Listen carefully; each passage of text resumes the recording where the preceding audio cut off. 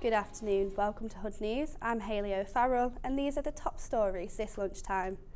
There is a meeting tomorrow to decide what to do with the remains of Newson Mill. Owners Panorama Living Limited applied for listed building consent to demolish the ground floor. However, members of the Newson Mill campaign are urging residents to oppose the demolition. The campaigners will showcase their new ideas for the building tomorrow at 10 a.m. The meeting will take place at the Newson Scout Hut on Newson Road South. If there's homes there, I'm happy if people live on the site. I just want to make sure it's incorporated with what remains in terms of the existing walls. Now, Northern Rail passengers face disruption this month after staff voted to strike over plans to axe guards from trains. Jack Hawthorne reports. The RMT Trade Union Group has voted in favour of 83% to hold a strike on the 13th of March as the train company introduces job losses to train guards, but fears are growing that this may decrease passenger safety. It is said that the RMT had recently made agreements with Trans-Pennine Express, but Northern was pressing ahead with a driver-only operation and no train guards. Northern Rail services that will be disrupted include Huddersfield's links to Sheffield, Wakefield and Leeds. This is Jack Hawthorne reporting for Hood News. Thank you, Jack. Famous faces from the literary world will be arriving in Huddersfield over the next fortnight. The event will kickstart the 15 days of events and showcases, which will include guests like BBC Radio 4 presenter Dame Jenny Murray, crime author Ian Rankin, and comedian Henry Normal, who was behind hit TV series Gavin and Stacey.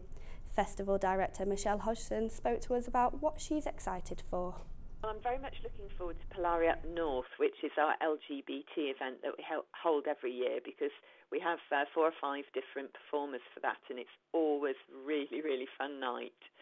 I'm looking forward to Henry Normal as well. I think that'll be a good one. And we have a comedy night on Saturday at Storths Hall, so I think that'll be a good one with James Brown and Kate Fox. I always hate picking out one thing over another, but looking forward to all of it. The Yorkshire Brass Band Championships take place this weekend at Huddersfield Town Hall.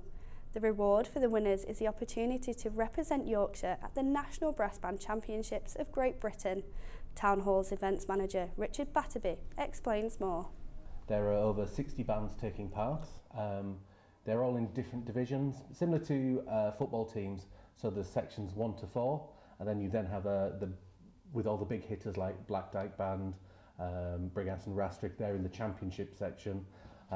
It's a really busy weekend. We're expecting several thousand here through the doors, and we're already sold out of the championship section on Sunday afternoon.